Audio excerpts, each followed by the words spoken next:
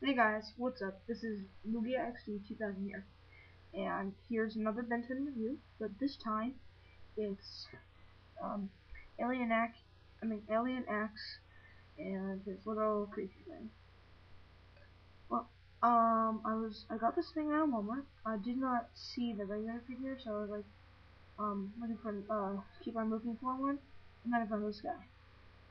So it says, well, this is not like the regular figure, like it comes with the same figure, but just with something else. The reason why I wanted to get just the figure is because it came with that exclusive card and the Alien X info card. I did see some at Toys R Us later on after I got this, and I was disappointed. So I should have waited. But today I'm just to Alien X. So let's do a review. Okay. To the Alien X off, let's review this first. Let's get the rest for last. Okay.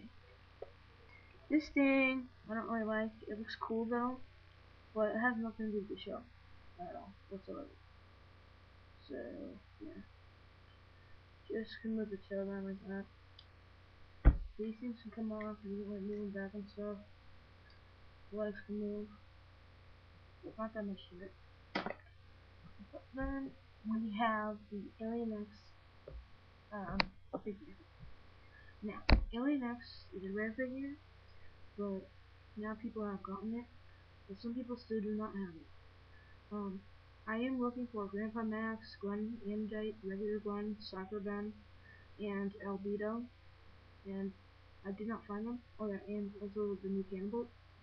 Can't find them, those are really hard to find, and I can't find how to do either, so, yeah, well, Alien X is kind of like translucent a little bit when you put him out to the light. His arms can rotate 360, his legs can just go back and forth, you can bend the knees, and his head goes 360 as well. Yeah, like that. And for this guy, I would say he's a 10 out of 10. He's one of my favorites as well. So please stay tuned for more Ben 10 toys to come. Okay, so see you guys later. Bye.